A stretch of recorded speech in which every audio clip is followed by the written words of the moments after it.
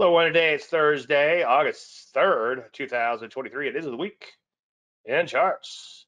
I'm sure I thank all you guys and girls for attending tonight. I appreciate you taking time out of your busy schedule to be here. Thank you very much. All right, what are we talking about? Well, obviously, current market conditions. I'll have a lot to say about that, as I normally do. Your questions on trading and your favorite stock picks and crypto picks. Hold off on your stock and crypto picks until we get to the live charts. We'll start with crypto first, and then we'll look at stocks, and I'll let you know when that is. And if you don't mind, one stock at a time, and then hit carriage return. Carriage return. How old am I to say that? They still call it that? All right, so we're going to focus on, well, how to shave 5 to 30 years, maybe 15 years, off of your learning curve. And it's actually a lot simpler than you might think. And I got an email last night, and that'll make a little more sense in just 1 minute. There's a disclaimer screen. As you know, you can lose money trading, or as I'll have to sum it up, all predictions are about the future, and a lot of stuff can happen between now and then. Okay, letters. We do get letters. Good evening, Dave. Thank you for sharing the books below. Your service and courses have been tremendously helpful, and I'm very grateful. Thank you.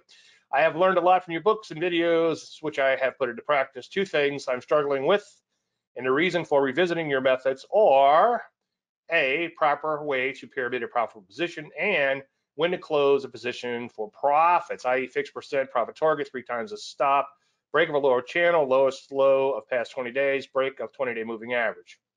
Taking losses become automatic by placing stop loss orders with the broker next day, and then I trailing stops in step function way, trailing them with the manual stop orders, daily close basis, initial stop loss -6 at 6% profit move, and manually break even at 16% move stop to loss to 12%, etc. I'm reviewing your materials and hope it will help me design a profit-taking algorithm which I can implement with confidence. In other words, continue raising stops as the position advances, or 3 exits, 1 stop loss -8, raise to -4, 0% profit, 4% stop, 10% profit stop, or profit target 20%. Try continuous trailing stops placed in broker system and experience too many stop outs.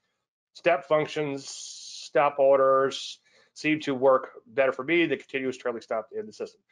Whew. Okay, well, lots to break apart there. So before we get into the weeds, I want to talk a little bit about understanding how markets really work. I saw the word algorithm in there, and that makes me a little nervous. And I guess some of the stuff we do does have a bit of an algorithm to it. But when I think algorithm, I'm thinking more complex programming. Now, unlike coin flips, markets are not normally distributed. So a lot of things he was talking about were fixed percentages, and you can't necessarily use fixed percentages when it comes to the market, because markets don't adhere to fixed statistics. And statistics are worthless. 74.5% of all people know that anyway. Now, for instance, a fixed statistic, or if a market or some places, let's just say something is normally distributed, then you could say if X, a certain criteria, then your edge is going to be 2%. If you're flipping a fair coin, obviously it's going to be 50-50. There is no edge, but at least you know it's going to come up heads half the time and tails half the time. Now, casinos, obviously not on the one-armed bandits, but with a lot of their games, their edge is really small, especially when you get into the really high stakes gambling. And although the edges are super, super, super tiny, they know they're going to win over time. They have to. That's statistics. That's one case where they're not worthless if you have something that's normally distributed. So they've built multi-trillion-dollar businesses just off of very, very, very, very, very tiny edge. In fact, if you had an edge that always works statistically in the markets, you should mortgage your house, you should borrow money, you should steal some money, and just dump everything you own into the markets. And obviously that's a bad idea because they're not normally distributed, and you'll never know exactly what your edge is all the time. Doesn't mean that you can't make money trading longer term, but over periods of time, you never know exactly what your edge is going to be. And that's one of the issues that we run into a lot with trend trading, but that's really with any type of trading. Now, if the market adhered to statistics, and if you think about that, the firm with the biggest computers and who knew the most about statistics would make the most money.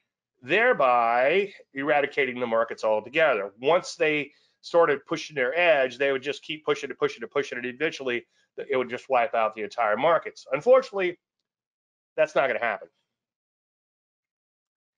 Now, you got to realize that we're dealing with emotions and we're not flipping coins, okay? And I know I'm taking a long way around to get to my answers for Mr. Cow, but we're going to get there. So just stick with me. I want to get some things out of the way first. So again, there's no fixed statistics when it comes to the markets. I wish it was just for me though, but but there isn't. So that's, what's the purpose of getting into a hypothetical discussion? Now, one thing I wanted to flesh out a little bit, and this is something that we could flesh out in upcoming weeks, is because this presentation just kept growing and growing. You want to seek to qualify, not quantify so much. So I have what I call trend qualifiers. They're not trend quantifiers, although some of them can be quantified a little bit, like Landry light. You can say, oh, we've got 20 days of Landry light. Maybe we have a trend, but you still want to look at that trend and qualify by saying, okay, is it accelerating? Is it persistent? Does the stock trade cleanly? Are there gaps and laps in the direction of the trend and not against the setup itself? And so on and so forth. All the things I talked about in my books and often in these webinars and occasionally in seminars. I don't know if I've spoken since COVID. I used to get out a lot. Now, years ago, Dick Fruit told me a story, and Dick Fruit used to be a broker back in the 70s, and then he became a money manager, and he's been a money manager, I guess, for the last 30 years or so. He's over in Houston, super nice guy. Anyway, he told me a story about back in the day, people didn't trust the well, there wasn't SIPC, there was no securities protection. So a lot of people actually held their shares, and I should have grabbed a share of stock. I don't think I have any handy. I used to have them on the wall in my old office. New office is so small. Anyway, I collected quite a few of them just to kind of decorate the old office. It was kind of cool, and they're absolutely beautiful. You get them canceled on eBay for virtually nothing. I have stacks of them around here. I could send you some, but it'd be cheaper for you just to get some off of eBay by the time I pay shipping and all. But anyway, but if you really want one, I'll dig something out for you. Anyway, he would chat him up. He worked in the office and he had a lot of how did he say the word, curmudgeons? It's like old farts, the back of the office, who would most of the time would just yank the shares out of the person's hand and sell them and do whatever, give them the ticket and send them on their way. But Dick's much more gregarious. He's a super nice guy. I've actually spent time with him over in Houston. Just a wonderful guy. And he would chat him up a little bit, and he's like, well, why are you selling? And they would say things like, well, I'm getting married, or womp womp, I'm getting a divorce, or maybe they'd be happy about that. I don't know. Depends, I guess. He's buying a house, or maybe retiring. Maybe there was some unexpected expenses. Maybe there were some expected expenses. Like right now, obviously, inflation's hitting everybody. Economy slowed a little bit. Maybe you might have to sell those stocks. Who knows? Maybe grandpa croaked, and we got to divide up the shares between the kids and so on and so forth. Now, the point I'm trying to make here is, what does all that have to do with trading?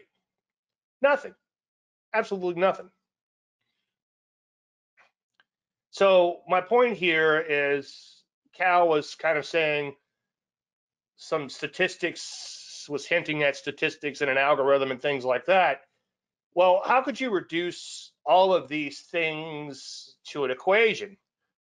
Maybe as a collective, you could come up with a trading system, as I have plenty of those, obviously, and I have some discretionary methods to use for trading pullbacks and stuff. And maybe as a collective, if a lot of people are selling due to the economy or for whatever reasons, then maybe that it will put pressure on the markets. Now, Tom McClellan gave a really good speech a few years back. It's probably been 10 years now. Geez, it's been forever. In New Orleans at the American Association of Professional Technical Analysts meeting. And I told him that I was quoting a lot of the things he said and a lot of things he was talking about. He was talking about a stock versus a commodity and how a stock really has no in-use value. And Marion, who else was talking about that? Mike Moody talked a lot about in-use value too in one of these speeches. Anyway, I was quoting a lot of things that Tom McClellan said about a stock versus a company and how you're not actually buying the company, you're buying a piece of paper that represents shares in that company. And you have to worry much more about the other people who bought it before you than you do the company itself. In general, the company is working hard to, there's a few things that happen, that the who was it, a Hewlett Packard or whatever, an ex soft porn star was working for him, and the CEO, and he decides he could chase her around the desk, and turns out she wasn't too keen on that, and they got into a lot of trouble. But as a general statement, companies don't all cook the books, and they don't all try to chase their secretaries around the desk and so on and so forth. In general, they have the shareholders' interest, your interest, and mine. But like Tom said, your bigger concern is everyone who bought the stock before you. And he said, and those people will screw you. And so we went back and forth with a few quotes.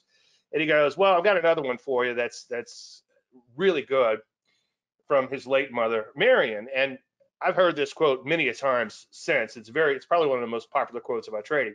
Everyone uses timing in their investing. Some people buy when they have money and sell when they need money, while others use methods that are far more sophisticated. I think the original quote had far in it. That's why I said that. So the point I'm trying to make is people buy and sell stocks for a variety of reasons, and occasionally they might even have something to do with the actual market. Now, again, you might be graduating and need some money, or you might have did something you shouldn't have done and need half your money. You're giving up half your money. What's the I tried to marry my ex-wife once, but she found out that I was after my money. Anyway, death, taxes, and all kinds of other crap can really affect what people are buying and selling stocks. Now, the bottom line is no matter why they reach or how they reach their conclusion, it all boils down to supply and demand. And as I often preach, and as I have printed on my right arm, except I have uptrend, downtrend, and sideways. But there's either demand, there's either supply, and the other state is equilibrium. Demand equals supply. You'd be surprised how many people forget that a market can sometimes go sideways. Everybody's so caught up in, hey, is it going up? Is it going down? Well, sometimes it goes sideways, and that would be equilibrium. That's where demand equals supply. There's not a whole lot of economics that really work when it comes to stocks, but the most basic economics of all, and I think in a presentation prior, I did the little demand supply curve thing, that actually does work with stocks. They're either going up, down, or sideways. Now, it might not be what you want it to be, and often it won't be, but you always need to ask yourself, which one is it? And you can't be Bill Clinton in this. What is. I guess all you young guys probably don't remember that. He was he was using the Chewbacca theory to confuse the people who were interrogating them, and he said it depends on what the definition of is, and lots of people's heads just kind of exploded. Chewbacca theory, Chewbacca defense. Now, one thing to realize, and when you get into charting, as supply can create supply and demand can create demand. So some dude is looking at the market and it's going down and the big blue arrow is pointing down, and he starts thinking, my retirement's getting ready to suck if I lose any more money. So he says, F it, I'm out. So that in and of itself could cause more selling pressure.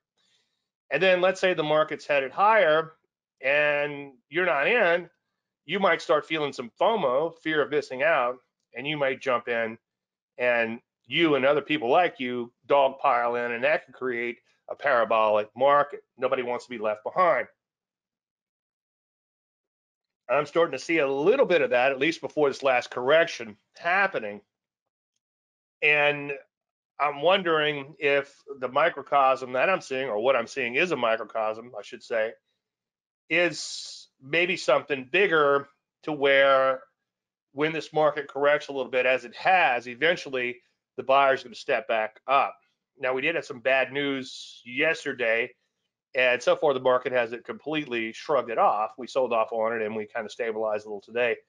But I do think if we take out that day before yesterday's high, that would be Tuesday's high, I think it's going to be really good for the market. We'll get to that in just one second.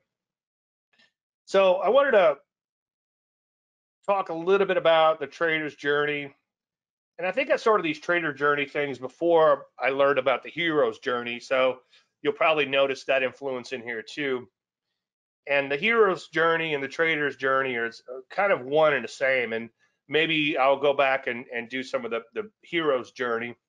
And I forget the guy's name. It escapes me at the moment. If somebody knows it, let me know. And if you're not live, write in the comments below. But anyway, he talks about the hero's journey, and there's a call for adventure, and then you reach a point of no return, and then you end up back where you started after quite the adventure. So a trader's journey begins with a little bit of confusion, and that confusion increases, and then eventually you start reaching enlightenment. Now, what causes the confusion is you start adding indicators, and then you start adding more and more indicators. We all start with a blank chart, unless your charting package has some kind of template set up and you just immediately click on it and start using it. But for the most part, we all start with a blank chart, and then we try to figure out what's going on, and then we think, well, we'll just start throwing some indicators on there, and that's going to help. By the way, indicators derivative of price.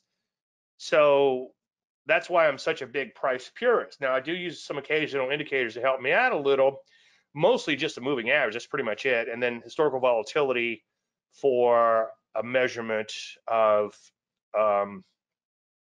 volatility to know how volatile stock is. Anyway, you add more and more indicators, and then at some point you begin to study the complex and arcane. And the reoccurring theme that I see quite a bit, and it seems like this is something that Cal might be doing a little bit of, is reinventing the wheel. And I'm glad. I need to check my emails. He seems familiar. I seem to remember him from years back, and I think he's revisiting my stuff now. So hopefully he's ready to simplify things and just follow along. But anyway, you got to be really careful when you find yourself studying the complex and arcane and reinventing the wheel. And trust me, we all do that. But if you don't go home with anything tonight, is just realize that if you could minimize that, maybe just spend a year doing that, okay? Get it out of your system. Then you can come back to learn how to trade properly. And obviously, when you get stuck in that maze, you end up on a holy grail hunt, which does not exist. If somebody had the holy grail, they would own the markets. And when dealing with human emotions, like I showed earlier, whether people are getting divorced or married or buying a house or selling a house or whatever, there's no way to factor all those things in. You're not on the present, right? You can't do that. So anyway, this whole process that nearly everyone seems to go through takes about 5 to 30 years. And I'm not joking. I've had people email me for 20 years. Now, as I was going live, I'm like, should I say that? That kind of makes me look like a bad teacher. But obviously, if they're still working on trading systems and never bothered to actually try mine and follow it to a T, not that I'm the grand poobah, but they're emailing me and asking me for help, so I assume they want to do what I'm doing, then where am I going with that? So at some point you got to get out of this maze. And again, I know I've got a few people email me for over 20 years, and in some cases I've actually literally cut them off and started giving them some tough love. And I know I'm getting older. It's like I tell my wife, it's becoming like a superpower, and she's 5 years younger, and she's starting to understand too. It's kind of like, you don't feel like doing something, just say no. It's like I'm becoming a crotchety old fart. But I don't find myself doing a lot of things that I don't want to do. Family obligations aside, obviously. Hopefully my family's not watching, which they don't. Anyway, So you got to be really careful not to get stuck in that maze. And you may never come out. And if you get bored, see if you could find the grail through the maze. So at some point, you begin to remove the indicators. And as I've said many a times before, and next time somebody sends me one, I'm definitely going to screen capture it. But a lot of times people will send me a chart with so many indicators on it, I can't even see the price underneath it. And that's our ultimate goal, is to figure out what price is going to do. And the way you figure out what price is going to do is you look at price. But the true enlightenment comes when you begin to remove more and more of those indicators, and you end up with a blank chart. Years ago, John Bollinger had a forum, and like all forums, it turns into Lord of the Flies. And he asked me to rejoin it a few years ago, and I think I did, but I never did get into reading the stuff. But anyway, years ago, it was really popular with a lot of people. It was kind of like the who's who of the trading world, and I was honored that John would ask me, little old me, to be part of his group. And like most forums, it becomes Lord of the Flies, and that was my big fear of my trading. Dave Landry's Trend Traders, my Facebook group. But so far, it's been fantastic, and it's been a really good group. I think part of the reason it's a good group is we're qualified and we have similar interests, and we all want to obviously make money in the market, and none of us are out there to try to look smarter than the other guy. We're all trying to accomplish the same goal. Maybe that's why it's worked so far. Knock on wood. Come in. I guess I need a new joke. Anyway, long story endless, at the bottom of his byline, or his byline, I guess I would say, when he posted in his forum, John would write, if you advance far enough, you arrive at the beginning. And I emailed John and said, John, I really like that quote. Where did you get that? So I could, because I'd like to borrow it. And he said, well, he was watching a documentary on Albert Ayler. And John's really into jazz. I tried putting on an Albert Ayler jazz station on Pandora for my office. I figured something like that would maybe be good to work with. You know, I'm kind of a headbanger. I like all kind of music, but I'm a bit of a headbanger, and I can't be cranking up Slipknot in the middle of the day. And that gets in that, yeah, you can only listen to so much of that. Then you got to listen to something a little more mellow. But anyway, he said based on this, well, I just can't do an Albert Ayler. It's like a I don't know. It's hard to describe it. It's going to be a big insult to Mr. Eiler if I try to describe it, but it's I think it's an acquired taste. Long story endless, John said, well, he got it out of that documentary, but the genesis of it was likely a T.S. Eliot quote, we shall not cease from exploration, and the end of all exploring, we will be to arrive where we started and know the place for the first time.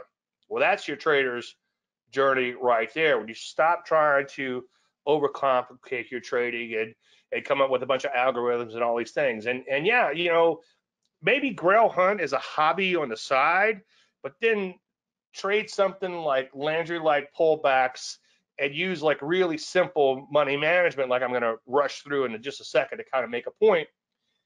And then if you're successful with that, then by all means, knock yourself out and go on your grail hunt. But keep it simple is the bottom line. Curtis Faith, I get a lot of good stuff, or I've gotten a lot of good stuff out of Curtis Faith. If you go to davelandry.com/books-read, he's got 2 books there I recommend. Trading from the Guts and The Way of the Turtle. I don't want to go off that turtle tangent, but I said I would never read those books because I thought they were dumb, trying to make money off the turtles. But Faith was an actual turtle, and Faith actually gives you a lot of good insight into thinking about trading. So definitely read The Way of the Turtle. I mean, there's a bunch of takeaways from that book that I could think of. Like one, for instance, is Dennis was okay. Richard Dennis was okay with them losing money of losing open profits. In other words, open profit drawdowns, and that's kind of a big deal. And it's okay to give up some of those open profits. And I'm going to show you a trade here in a second. We gave a lot of open profits, but we still did okay longer term. And the thing about the open profit drawdown, just in case he's watching, is a friend of mine from the gym, younger guy, he's getting into trading and he's looking at the prop firms. And these prop firms put these these trailing stops in on your drawdown. So let's say you're up $1,000, and if you hit $1,500 drawdown, you're out, and you have to reapply for an account or give them more money. Let's say you go up $1,000 in a day, but you don't take those profits because you're riding that trend, and then it goes back down to zero. Even though net, even let's say you make $100, okay, let's say net you're up $100, so that's a good thing, right? Unfortunately, that $900 that came down, they bumped up your drawdown $900. Now you can only lose $600, and I could see where that would squeeze you out of a trade really quick. And I know I'm digressing, but I just want to kind of throw that in.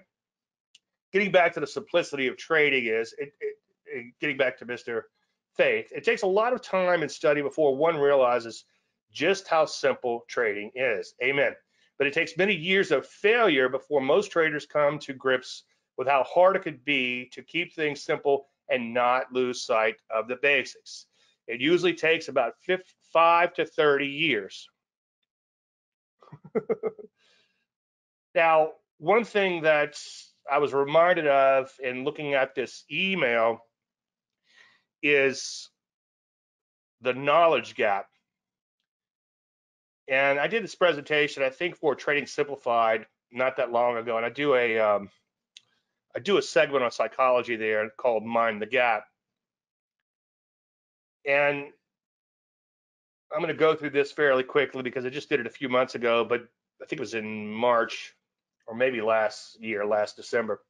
But anyway, on a losing trade, a knowledge gap will lead you to believe that if you knew more, you could have avoided the loss. Now, I didn't talk to Mr. Cow, but based on his email, it seems like he feels like he's searching to try to fill that knowledge gap. Now, once you have a conceptually correct methodology, and by that I mean one setup and some money management and a little discipline to follow it, okay, those three things. And I'm going to give you those 2 out of 3 tonight, and I'm sure we could talk a little bit about psychology too if you want. But once you have a conceptually correct methodology, or even one setup, all you need is one setup to be successful. Linda Rasky once said all you need is one pattern to be successful. I agree with Linda. Stress over a knowledge gap means that you are assuming that there is a holy grail which does not exist. So once you have a little experience, and like I said before, I've never met an unsuccessful paper trader, and then one guy's like, I'm gonna prove you wrong. And so now I have to kind of adjust what I say. I was like, okay, I'm not successful, and I've been paper trading. It's like, well, how long have you been paper trading? It's 2 weeks. I'm like, well, you know, that's not long enough. Not like a contract of 2 weeks, which seems to go on forever, but literally 2 weeks.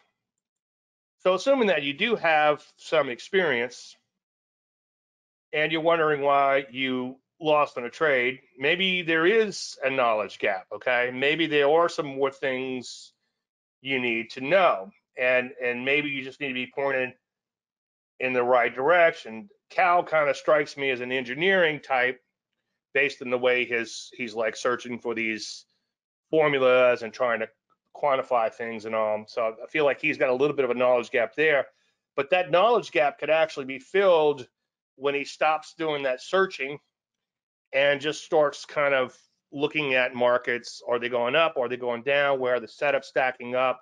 Which stocks trade the cleanest? Which stocks are accelerating? Which trends are persisting? Which have the nice, fairly deep pullbacks? Which ones are Landry-like pullbacks or bow ties or some other type of setups? So with a lack of experience, obviously you will have a knowledge gap, and that could actually cause losing trades. But you can close that knowledge gap fairly quickly. You're always learning, okay? And what is it, Ancora, Imparo, or something like that, whatever Michelangelo said allegedly when he was 80 years old, I am still learning. Now, sometimes you just have bad luck. It happens, okay? And it could be a statistically valid loss. But Dave, you said statistics don't matter. Well, hear me out. I mean, I know that if I pick really good stocks, every now and then, one of them is just going to fail, but longer term, I'm going to catch the occasional home run and make it all worthwhile. But yeah, you're going to have statistically some losses thrown in. In fact, I would rather be right all the time. Okay, as I've said before, I took a personality test. I have a problem with agreeableness.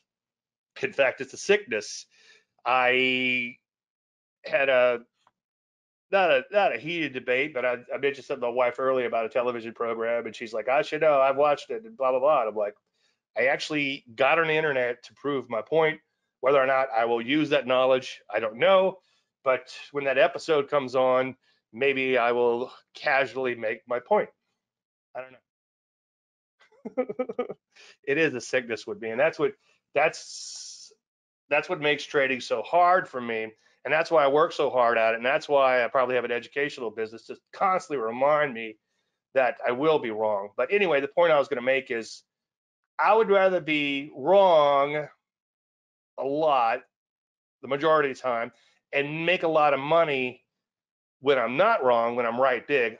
In other words, I'd rather be right big and not incredibly accurate, okay, than more accurate and not make money. And many people do just the opposite. They're shooting for accuracy.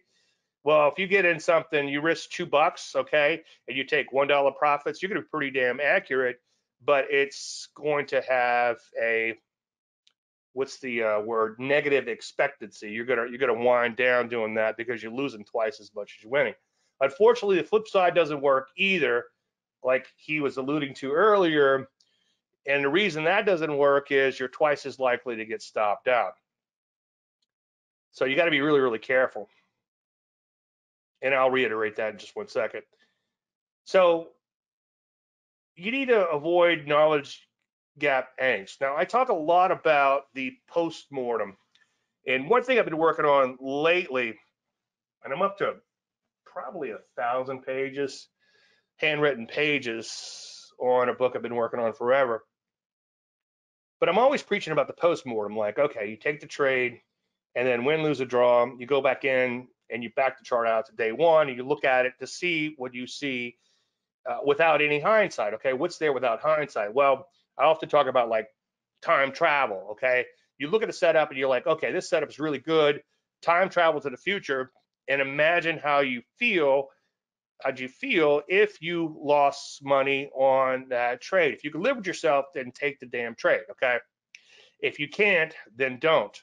But where I'm going with this is one thing I'm working on is the pre-mortem, and that's kind of where you write your post-mortem first, and you say, I took this trade, blah blah blah blah blah. Here are your reasons, and basically your pre-mortem should be your post-mortem when all is said and done. And I'll have a lot more to say about that in upcoming presentations. Now, another thing that I've worked on quite a lot, and I talk about quite a lot, is extraneous influences. So let's say that person we mentioned earlier brought the shares in. Let's say he wants to do some trading. Well, all of those things that are happening were extraneous influences, and all those things still influence us as traders. Okay, you have a fight with your spouse, significant other, or both. Okay, then it's going to influence your trading, and sometimes you might. I'm guilty as anyone, I'll come in here like I'll show her, and then and then it becomes she'll never know. But you got to be careful. Recent trading can really affect you, boredom, etc. When I'm printing money, I get a little careless. I got to be really careful. When I'm losing a lot of money, I get sometimes a little super cautious, and sometimes I get a little sloppy because I'm just trying to make something happen. And you have to really work hard to separate all those extraneous influences. And by the way, it all comes back to documentation. Document your life, easy for me to say, and document, of course, your trading. Every day I wake up, as I've said quite a bit, excuse me. Looks like I grabbed the vodka by accident. That was a joke. Document your trading, obviously, but document your life. As I preach, I wake up every day really early and I write 3 handwritten pages, and then I go off and do my other writing about the extraneous and all this other stuff that we've talked about earlier. But if you could do it, few people can. I've told, I shout it from the rooftops. I tell everyone I meet, do your morning pages, and very few people do it. If anybody here does them, let me know. If you're watching this on YouTube, let me know if you're doing them. But get up and write 3 handwritten pages. It could be, I'm tired. I don't know what's going on. The markets are kind of crazy. I lost money yesterday. Maybe today I'll be better. Oh, I've got to do this. I got to do that. Just start getting all that shit out of your head. And believe me, it'll change your life. And just little things before I digress too far. I know, too late. But it's like you'll write down what you're worried about. And amazingly, 6 months from now, you're going to reread that. And you're like, oh, yeah, that happened. It's no big deal. I dealt with it. Or 78% of the time, it doesn't even happen. Now, greater fool hunting, that's something I've also talked a lot about. Anytime you buy a stock or a crypto, whatever, you're expecting a greater fool to come along and give you more money than what you paid for it, okay? Well, you always need to ask yourself, am I the greater fool? Anyone ever get the high tick? Yes, we often get the high tick, and it sucks. It is what it is. That's why we wait for entries.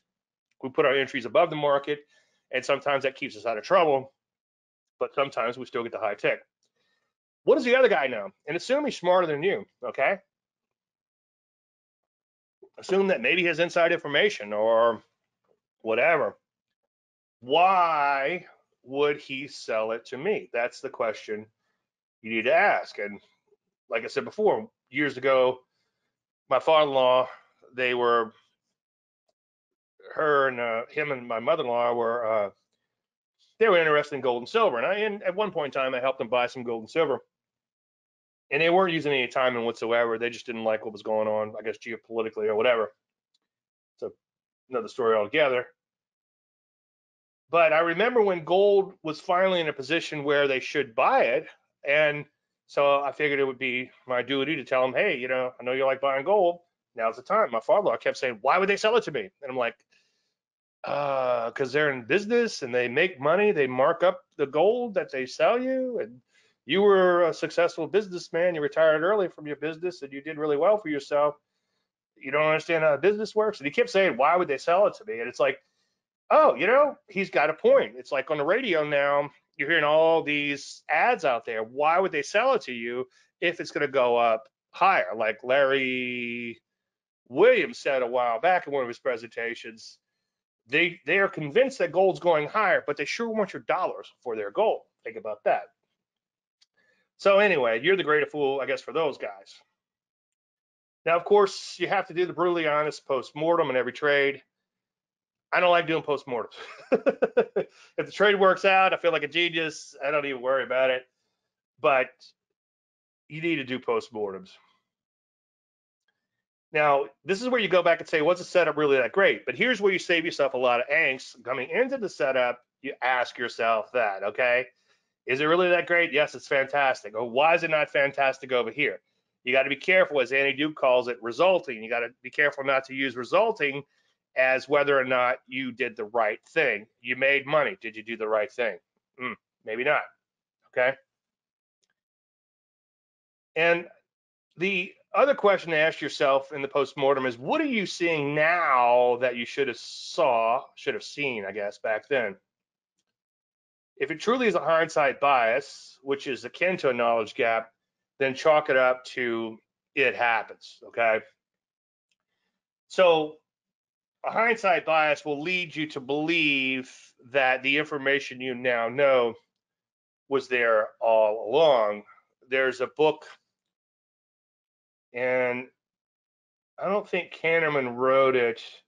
What's his name? He wrote Liar's Poker and all those other ones. But it's called The Undoing Project. And I wish he'd have gotten a little deeper into it that he did, but it was a good book nonetheless. And basically, we have this propensity to think that what we know now, we knew all along. And a lot of times we beat ourselves up because we now know something, and that's a hindsight bias. But was the setup really a mirage? Were you reading into it? Was it a setup mirage? Was it really that great? Was everything you thought was there really there? And that's where you have to constantly work to improve yourself.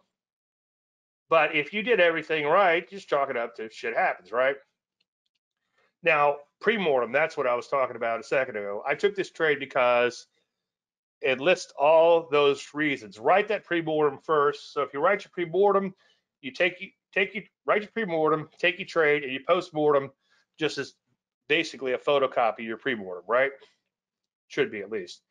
Now, he was asking about pyramiding. And in the last episode of Trading Simplified for Stock Charts TV, I talked about the wisdom of Jesse Livermore, and Livermore in chapter 10 and some other chapters too of Reminiscence of a Stock Operator was talking about pyramiding. So I guess if you're a big, huge trader and you're trying to put on 100,000 shares or even 5,000 shares in a higher price stock or whatever, Livermore says don't go in all at once, go ahead and pyramid.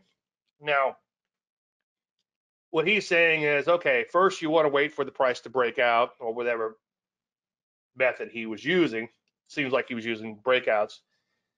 But he says, don't, you're not going to buy it, just chop it around. You want to make sure it's starting to move in the direction you think it's going to go. And so he might buy 1,000 shares then. And if he's profitable, he's going to add on 1,000 shares. And as long as he's profitable, each point or whatever his metric is, it goes higher. He's going to keep adding on and adding on until he gets his full line of 5,000 shares.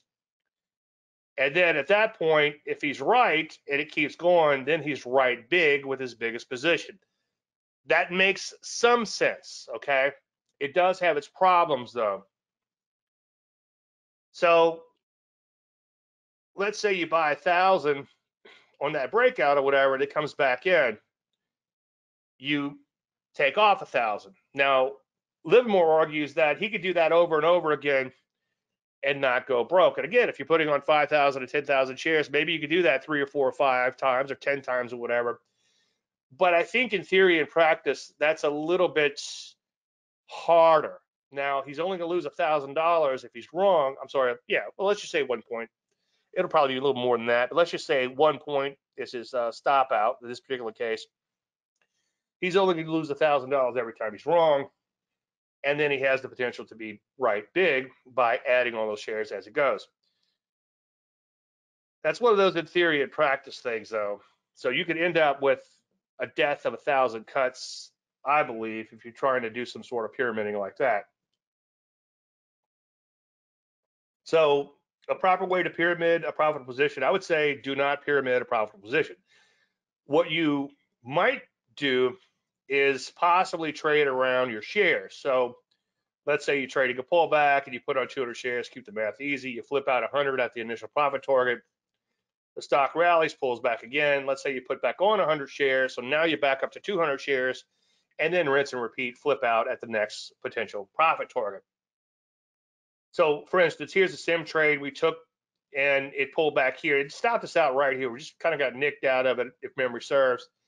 But let's say we didn't get stopped out. You could do an add-on here. Let's say we did 400 here, maybe add back 200. But now the price is higher, maybe add back a little bit less. But you could add back some shares and then flip them out again on a swing trade. So that's swing trading around a core position. The market doesn't always give you opportunities like this, but every now and then when you catch that tiger by the tail, this longer term trend and a volatile stock, and it keeps going up and then coming down and taking off again, then yeah, you can rinse and repeat. But for the most part, you don't want to be pyramiding, okay? And if you ever do, maybe do a reverse pyramid where you buy, let's say half of your shares. Let's say you buy 500 shares and then 400 and 300, 200 and 100, something like that. Now, let me just breeze through the money management real quick because I think Cal may be getting a little lost. The initial profit target needs to be outside of the normal short-term volatility. You can use whatever volatility reading you want. I think you should learn how to eyeball charts, but by all means, certainly use historical volatility at 50-day HV, and that's a good gauge. If it's triple digits, you know this thing is jerking around all over the place, could be dangerous to trade. Make sure the structure is there, of course. In this case, the structure is there. You got accelerated uptrend, it's persistent. You pull it back to the moving average. That's a Landry-like pullback. There's your one pattern. You're looking for one pattern to trade, one setup to trade. That's it. That's all you need, okay? Become successful with that, and then start adding in more stuff. But you want to be outside that normal short-term volatility. If a stock bounces around 2 or 3 points a day, then you want to be outside that volatility. Now, on that original trade, to withstand the shorter term volatility, I my stop was 5.4 points away in this particular case. And I just eyeballed it, and I didn't say, "Oh, I think I need 5.4." What I said was, "Okay, if this thing comes down to 20, then this position has likely failed, so I want to get out." So whatever that was, a little bit less than 20 in this particular case. And I did the math on that, and it comes to 5.4. So that gives me the math on how many shares to buy and how many, half is going to be my trending loaf and half is going to be my trading loaf. Now you'll notice when we took the second trade over here, the price of the stock was much, much higher. The volatility had increased, and now it's bouncing around several points a day, more than several points a day. So as crazy as it sounds, it required a 10-point stop. And this was better than a poke in the eye trade. I'll walk you through it in a second. But it went up, it hit it, and came back in. If you were trying to pyramid in this, I think you would end up, in a case like this, you would end up in a lot of trouble. And then also we go back to the original trade. Let's say you got in, then got out, then got out, and then you're ready to get back in. It's a lot harder to get back in, and sometimes the market doesn't let you back in. Now, this one rallied 20 points the other day. Of course, we were stopped out before it did that. But let's say you were being cute, and I think the day it rallied, it went down the day before. So you're like, oh, you know what? I'm just out of here. Jesse Livermore or whoever says use tight stops because you can always get back in. Well, you can't always get back in. I think you have to set your stop outside that volatility and where you would obviously be wrong, and then let the chips fall where they may. Now, it's really simple because he was asking about profit targets. Your initial profit target is just your entry plus the entry minus the stop. Entry minus the stop is how much you're risking on a trade. If you go, I think you can go to the free section of the members site. It's somewhere. I'll put a link in post. But there is a spreadsheet there. It was for members only, but I made it public for everyone else. But I have a tracking sheet that has all these formulas in it, and you just figure out where you want to place your stop, and you put your account size in, and it does all these calculations for you, which is pretty cool, if I say so myself. Now, when the IPT is hit, we immediately bring that stop up to break even if it's intraday. We don't use a trailing stop as a general statement intraday for the same exact reason when I was kind of talking about the prop firms, okay? Because that market could spike up and your stop will spike up and then you get stopped out and then the market takes off without you.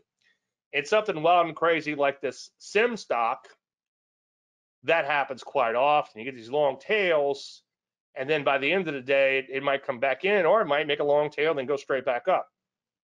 And if you had that stop in intraday, you would get stopped out of that spike. Now, if you hit the initial profit target, you bring your stop to break even.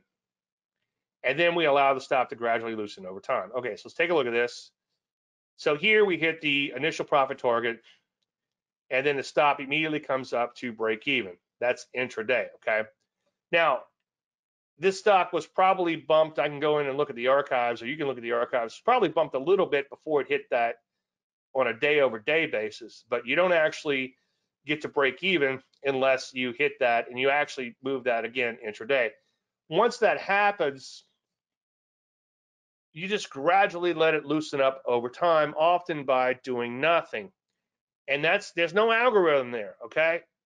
If the stock goes up 1 point, maybe trail a little bit less than 1 point. This is after you took your initial profit target, and we're trying to shift gears and go from that swing trader to a trend trader. If you're a pure trend trader, your drawdowns are going to be abysmal, your accuracy is going to be abysmal, and it's a very difficult way to make money. Not to pick on the turtles, but I think the turtles were in the right place at the right time. Maybe I'm a little jealous. I wish I could have been one of the turtles. But most of the turtles were not successful after the program, and I think that's because trend trading, pure trend trading for longer term trends is very difficult. And as I've said quite a bit in Curtis Facebook, he talks about the fact that halfway through the program, one of the guys did few little calculations, and realized that they were on the verge of easily blowing up because of their share size. And Dennis immediately shut everybody down and brought until they adjusted the share size way down from where they were. So they were really stepping on the gas, and the markets, this was commodity markets back in the 80s, were blowing and going. I think this was in the 80s. And they just happened to be in the right place at the right time. Kudos to them for what they did. It's just nothing short of amazing, but the markets also helped. In general, you're going to have abysmal drawdowns. And even though they were in great markets, they realized that they could also get wiped out. So that's why I ended up with this hybrid approach where I'm trying to transition to that longer term trade, but if it doesn't work out, then I stop out. So in this case, this was our swing trade low right here. We bank 1,000 per 100K, and then we stopped out for 2,500. And I think I showed my actual trades here a week ago. If you want to see them in both, I showed them in the weekly charts, and I also showed them my stock chart shows. But if you go in and look at the weekly charts, get my playlist. I'm at Dave Landry. If you go to YouTube, at Dave Landry, take a look at the actual trades. So on the second trade that we went back in, and it's kind of hard going back to the well, I talked all about that last week, but we were able to get that swing trade out. We brought the stop up to break even, and then we scratched out. Now, it doesn't get much more simpler than this. Now, you might say, well, Dave, that trailing stop, I don't get it. Well, let's say a market goes up $1.25. You might just bring your stop up $1, okay? Let's say the stock goes up 25 cents, a stock like this, don't bother moving your stop, okay? And then you get like what I call stock creep. You might be 25 cents and then 20 cents and 10 cents the next day, making these new equity highs. You just leave it alone. And then let's say it really blows higher. Well, then you kind of look at it like gaining ground. Let's say it goes up 3 points. Well, let's just bring our stop up 2 points and thereby opening up. We only bring the stop forward, right? We only go with the trend. We don't move it away from the trend, okay? And as long as the stock's not making new equity highs, you don't do anything. So without getting into all the details here, he does talk a little bit about like 2 to 1 and things like that, 3 times the stop for the IPT. First of all, you don't want to have a fixed profit target for the entire position, because you never know when a stock's really going to take off. Every now and then, and it's not that often, but it does occasionally happen, you might catch a 500% move. And obviously, it doesn't happen every day, but you need to position yourself for possible longer term gains to pay for all of the losses in between. So I would keep it simple. Instead of trying to pick apart everything he's trying to do, I would tell him, as I'm saying tonight, to don't overcomplicate everything so much. Just keep it really, really simple. Make sure your stops are outside that normal volatility, and that's going to predict or produce your IPT. Get your stop up to break even if you hit it, and then just sit back, relax. I know, haha, and slowly let things loosen up. Okay. All right, we'll take a look at that, Keith, when we get to the markets. Hey, if you like this video, like it. If you don't like it, go have no fun somewhere else. Also, subscribe while you're here. If you want to participate in the Facebook group, you do have to be a member of DaveLandry.com. Would love to have you in both. We have a really good group. I think everybody here tonight's from Facebook, I see. So hello to you guys. All right, let me shift gears into crypto, and then Keith, I'll get to that question because I need to pull up stocks for that. Crypto kind of died out again.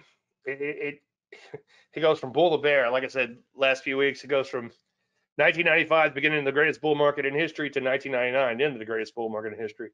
Rinse and repeat. Bitcoin's been a bit of a bummer lately. I want to be a bull, but what is.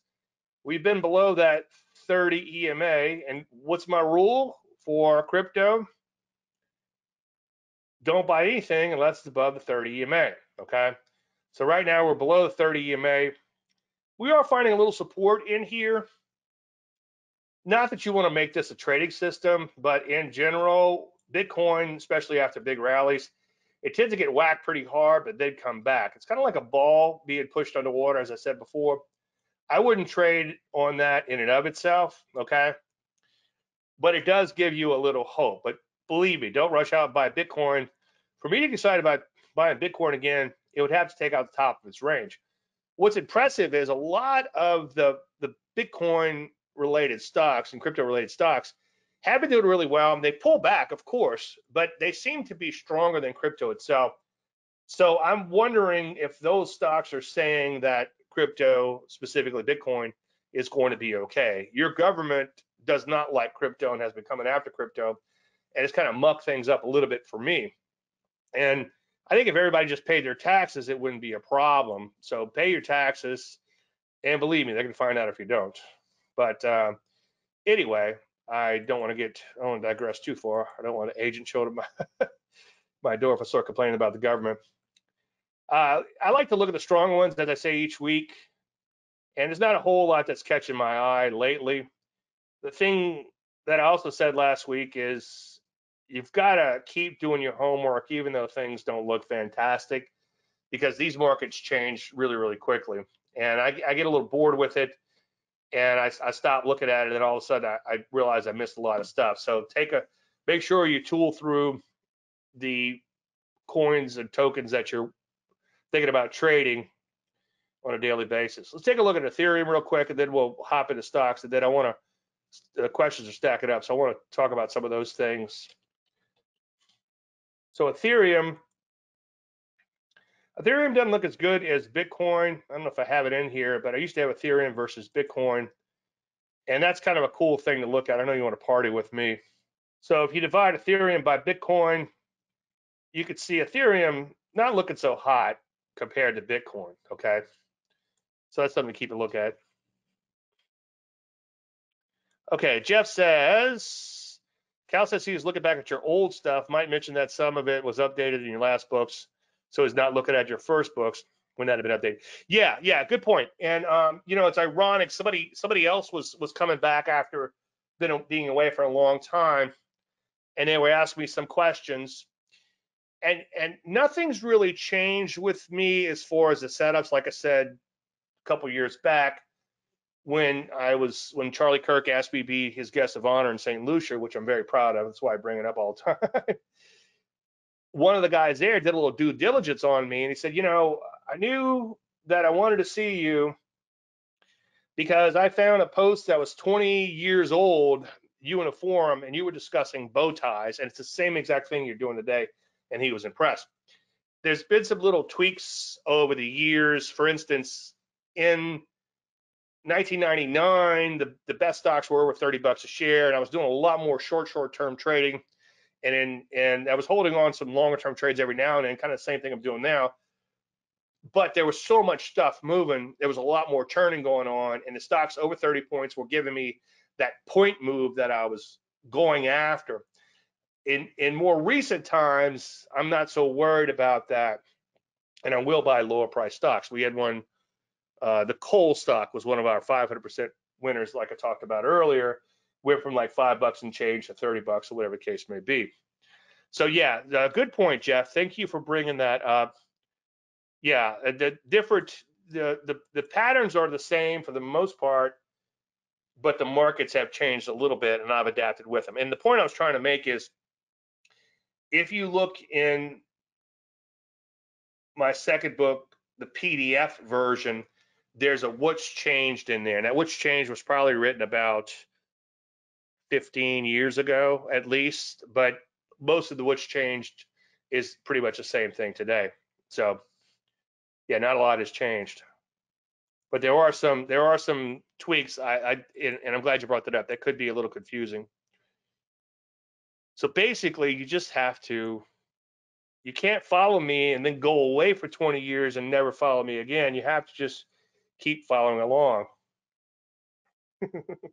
That's the thing is, it's, it kind of makes me nuts uh, drives me nuts. Short trip is that it's as soon as we catch a good trend, a lot of people think, well, I got it, and then they're off. It's like, well, wait a minute. There's a lot in between that you need to pay attention to, and if you have more than one set of eyes looking at the charts and reminding you of these things, and maybe a support group like the Facebook group, it really helps you out a lot, because it can be a really lonely sport. All of a sudden, something's not working, you think it's broken, you go off to chase rainbows. No, no, no. You might just need to be sitting on your hands a little bit.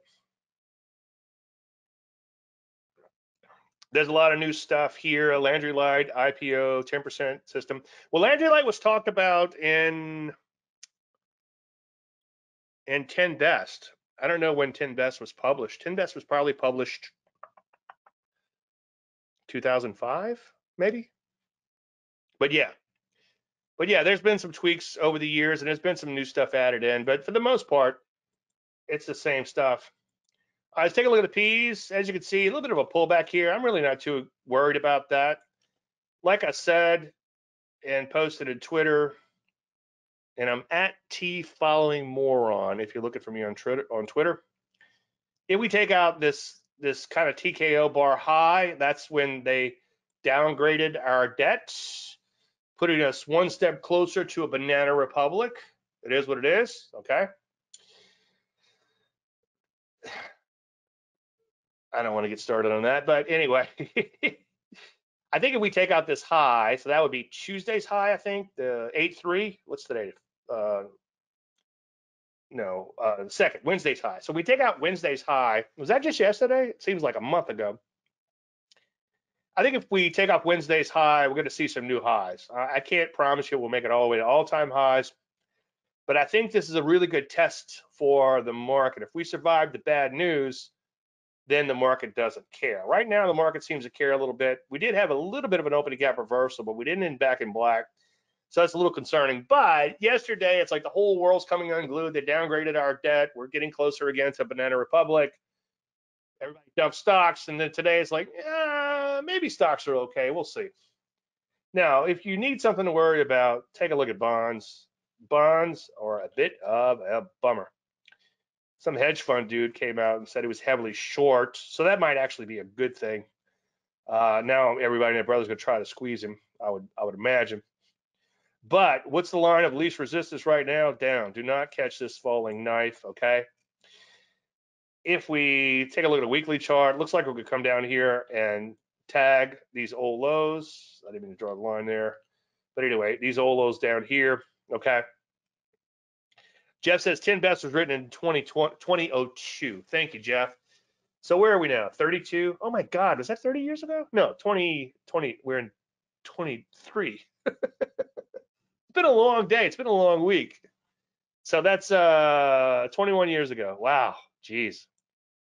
And I think like probably like 5 years later, I did the what's changed.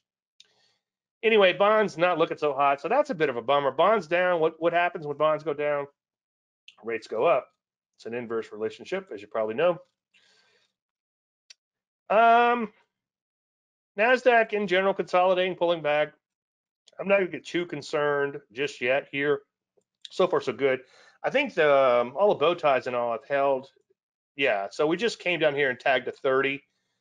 One thing I was pointing out in Twitter today, I don't know if I put it on Facebook, but we, on the Qs, we went 70 or 60 something days without touching the EMA. We went all the way from back here, no, right here. Okay, so we went from April, that's 4 months, all the way to, or almost 4 months, to August without touching 60 something trading days without touching the 30 EMA.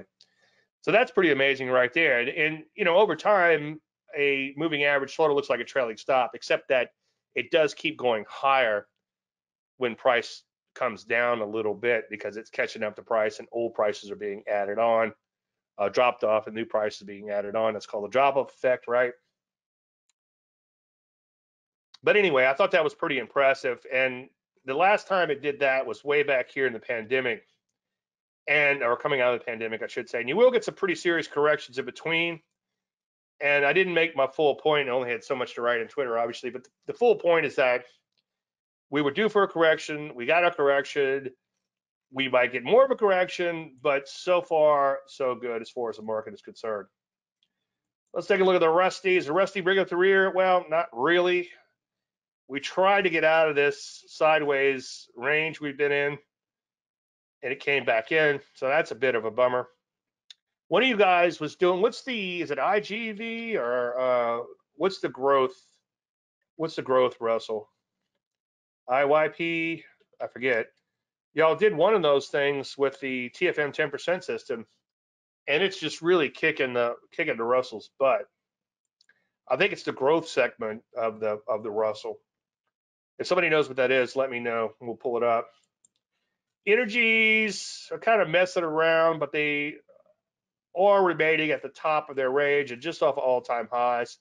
So for now, let's give them the benefits of the doubt. Drugs are a bit of a bummer. They've come back into their trading range here. They tried to break out, but they came back in. IYW. Yeah, Jeff, are you long that?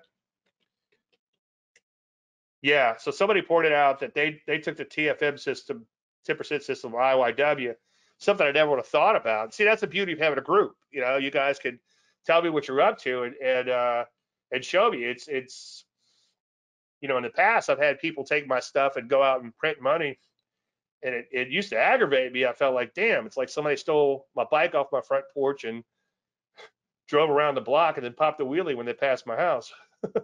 So, but now I'm like, hey, how'd you do that? That's awesome. Show me how. I'll play along with you. I do have, by the way, I do have 100 shares of QQQ, which has worked out okay so far on the TFM 10% system, and that triggered at 319.49. So somewhere in here, it triggered a TFM 10% system. Jeff does not have the IYW. He has IWM calls. Cool. Which strike and how far out are you, if you don't mind? I'll take a look at those tomorrow, see if there's anything worthwhile. Biotechnology kind of wide and loose and sideways in here, so that's a bit of a bummer. I like to be a bull in biotech, but right now it's just not giving me anything to hang my hat on. Manufacturing, decent uptrend there. So far, just consolidating. Also, MNC, material construction, so far just kind of pulling back in here. So that's encouraging. These are the home builders. What else? Transports have been doing pretty good. The only thing with the transports, as I've been telling my service peeps, is they have lost a little steam. They were kind of accelerating higher. Now they're kind of losing steam and then coming back in. September 185s. All right, I'll take a look at those tomorrow. You probably bought them when they were a little cheaper. So you have IWM calls or the IWM? Okay. Yeah, I just wish the Rusty was trending a little bit better. So that's going to be, I might have a hard time buying those. But yeah, I'll take a look at them, see what's there. Software looks pretty good so far, just pulling back. Obviously, additional weakness would become a little bit of concern. We just dipped below the 30, not the end of the world. We had a lot of Landry light in here above that 30, so I'm not getting too excited about that. Semiconductor is one of my favorite areas to watch. The good news here is we're not too far. We're a day or two away from all-time highs, which would be fantastic. The bad news is we have lost a little steam as of late. You can see the net price change going back a month or so, or longer than a month, is pretty much unchanged. So that's a bit of a bummer. I sure would like to see semis just break out and not look back for quite a while. All right, let's take a look at some of the questions. Okay, let's get back to regular charts.